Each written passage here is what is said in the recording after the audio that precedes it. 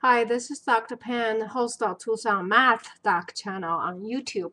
We have a very interesting problem here. We're asked to find out what the range of this function. Obviously, the domain is pretty easy because domain is basically say to find bad x.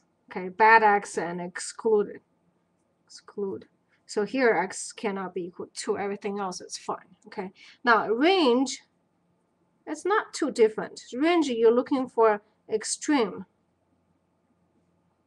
values of f of x. Okay, now there are a couple clues. When x is equal to 2 or equal to 2, a little bit over, okay, then you're going to have a pretty, let's take a look. So it's 2.1 minus 2. Okay, it's a pretty big number.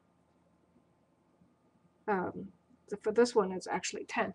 But as you get closer and closer to 2 from the positive end, you're going to get to a positive infinity. Okay, when x is equal to negative n, because the x absolute value 1.9 minus 2, you're going to equal to 10, so it's going to still goes to positive infinity. So right around where the x is undefined, you can see you're going to get the positive end no matter what side you're going to start. So part of the range then has to be a positive infinity. Okay, that's the extreme.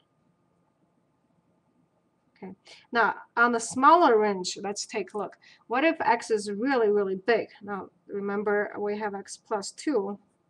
Okay, so if x is a really large number, let's say 10,000, okay, then you have a pretty close to 0, but you're not going to have a negative number because the absolute value prevents you from having a negative number. So you could never quite get to the 0 because you need infinity, which does not exist. So here's the range of the function. It's from 0 to positive infinity. Okay, both are extreme numbers.